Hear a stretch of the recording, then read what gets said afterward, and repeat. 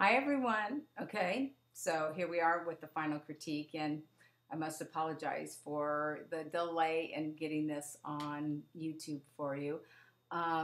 This weekend's been kind of a little family emergency. Yeah, so the house has been filled with lots of lots of folks and lots of conversation. But with that being said, okay, so calmer place, better time for me to do a critique. I almost feel like I don't need to do a demo critique for you because everyone did so well. All of your lessons are just awesome. I feel that any one of you could just get right out there and start painting and signing and selling. It's up to you if that's the goal that you want. I know with some of the students, I talked about their own personal goals, and I'm a big believer in setting goals in order to achieve those steps you want to achieve, and if it's being a full-time artist, or if it's being a part-time artist, or if it's just being able to paint, find time to paint in your busy day. Those goals can be set, according to what it is you'd like to see have happen within your painting career. Okay, so, and if you ever need any advice on that, I'm here for you. You can give me shoot me an email, and I'd be happy to give you some sort of guidance, the best that I know how. But I think I'm pretty good at knowing what direction you may be wanting to go in, and I'd love to help you out. Okay, so now we're going to start with our critique, and I'm turning the camera right onto my board here. Okay, now when I critiqued all of your paintings, I was trying to find a common theme that everyone seemed to be needing to have a suggestion that I threw in there. And I found the biggest suggestion that I needed to tell y'all about was in this area under here, glazing this area under here. Now, a lot of you have actually done this, or I've critiqued it, and I've actually taken it and you taken the suggestion. Now here we go, right here, here, and here. Okay, boom, boom, boom, right there. Okay, and you can see just with that little bit how much impact that has on the bottom of the orange, right? Does it have to be all the way across? No, you can pick and choose some areas where you can glaze. It doesn't have to be everything. It just depends on how many shapes you have developed down here. Maybe it just needs a little bit more development with your values. Okay. And while it's wet, you can still drop a little bit more. And if you want to get a bigger impact on certain areas, it doesn't have to be all the way across. Okay, and I really do believe that I like the teal blue more so than the warm greens that we're finding in this particular photo. Things change over the years. So when I did paint this for the book, it was, it had those warm tones to it, but now that I've painted as many times as I've painted this over and over, I tend to like that teal blue, give it more of a cool, because there's so much warmth up in here. And is it too late to change that? No, you can do that right now with, you can leave some of the warm tones, but you can actually cool some of the tones down right there, and just take it's a phthalo blue that I'm using, and it's watered down, and you can add that all the way across if you like. Pick and choose. You can stop and start. If it just all depends on where you are, and I'm going to go over this with each critique.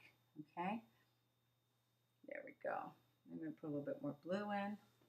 Drop it in right over the green. Right over the green. Yeah. See, and that does. See how that cools that down a little bit compared to where it was with this warmer green up in here too. Well, that doesn't look like it's showing up on the camera very well. There we go. and lay some a blue. This is a blue glaze again, right over it. Okay, now that we've completed that, we're going to start with Barbara's critique, and I hope you all printed these out if you're going to be following along. Okay, Barbara's critique is, let's see, we have. I'm looking. I have it right in front of me, and I'm trying to look at it on the little monitor there. Barbara's critique. Okay, so for her, that's the suggestion that I made, because this is see how all the warm tones, and I know that orange does pick up in this green base, but you can also find little areas where you can throw in some blue, because I think it just, for me, it just seemed like it got a little too warm. Okay, so I showed Barbara how you could actually put the blue glaze here, and she has a little bit of warm glaze in here, and that's not such a bad thing. Right here she has let's see, I'm going to bring it closer to the camera so you can see it.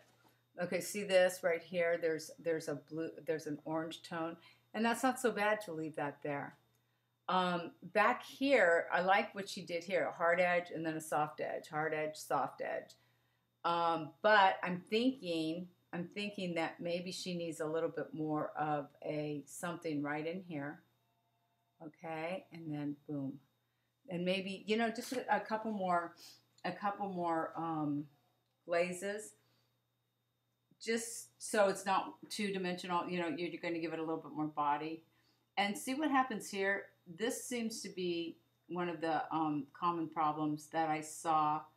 Not common, but I mean, you only can take this so far with the instructions that you get. So this is just a little bit more of a hint, because I don't believe this was part of the instructions of the step by step.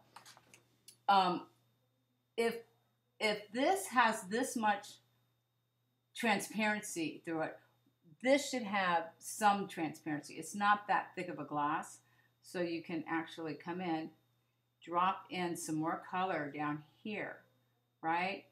And all we're doing is pretending like there's more transparency in this portion of the glass and adding a few more values within each little rectangular shape here, okay?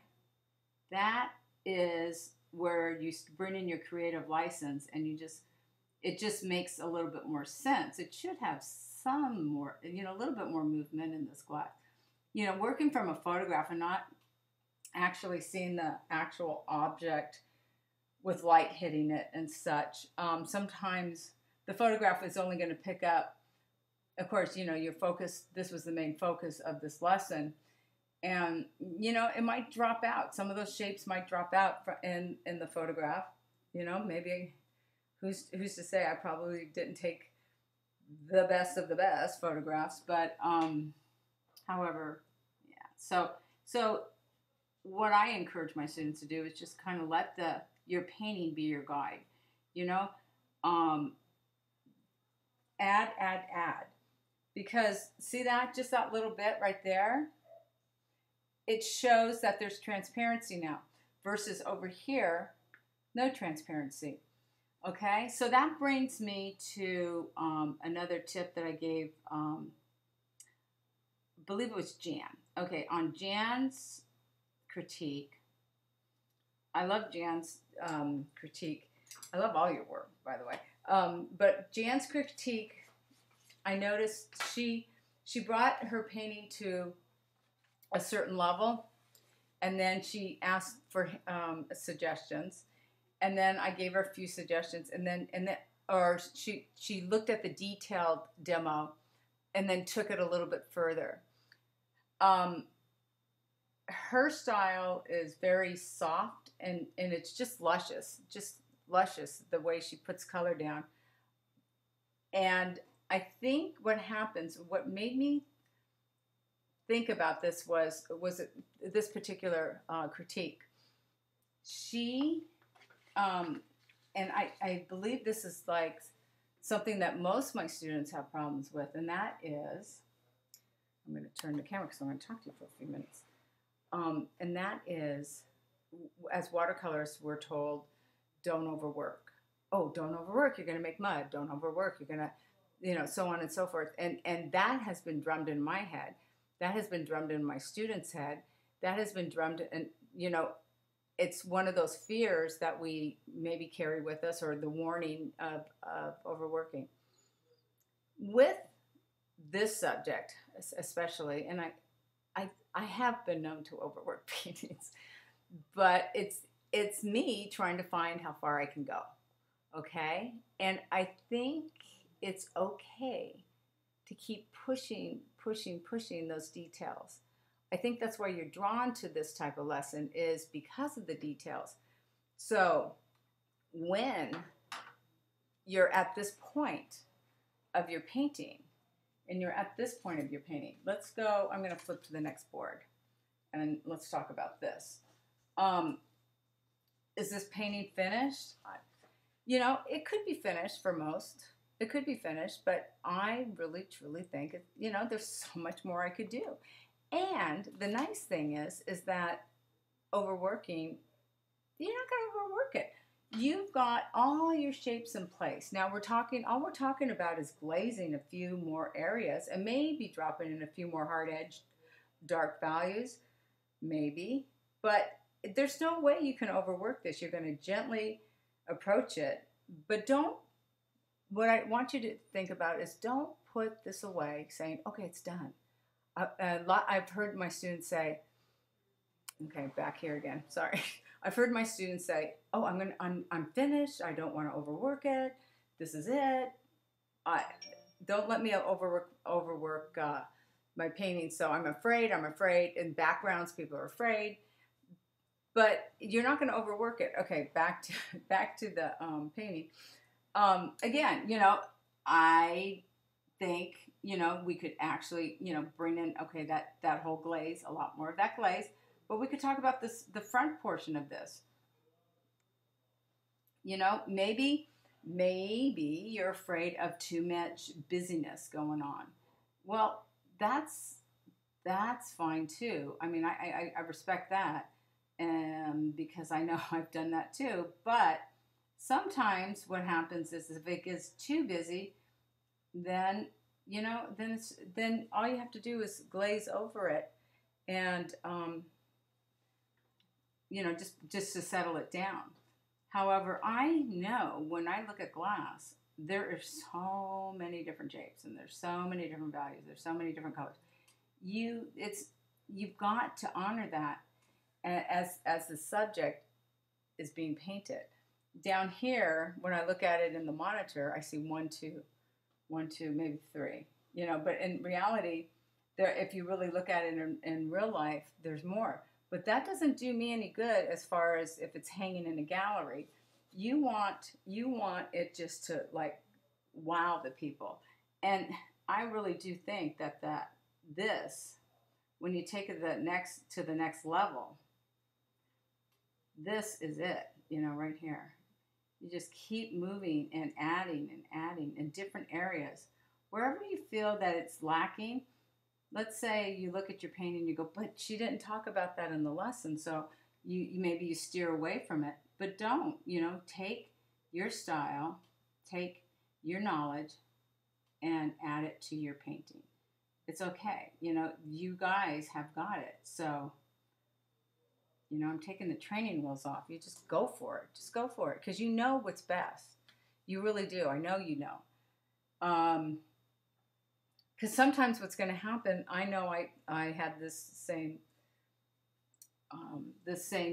thing happen to me when I was taking workshops, and I'd come home with this whole new philosophy of how to paint. However, and that instructor's words would be, in my head. But I want you to remember who you are as an artist, and don't let some words influence you. But if something rings true, use it. If it doesn't ring true for you, then, put it aside. Maybe it'll come, maybe there'll be a time where you can recall that suggestion or technique, and then it might apply to another painting. It's funny how that happens, because you learn it. You're going to learn these techniques when you're ready to learn it, and you can learn the techniques and put them aside. And funny thing is that you'll have a recall of that technique, and you'll go, oh, that's how I can apply it. That happens quite often. I've had recall of techniques or suggestions from instructors, up to 10 years, 15 years later, and I go, oh, that's what they meant. So it's there when you need it, okay? Okay, so I think I'm going to do a two-parter because the next one's going to be, we're going to talk about the shadow and a few other critiques that I mentioned. And I think it's best if I do it two-parters because I can only put so much time on YouTube. Okay, so I'm going to pause it for now and then start again.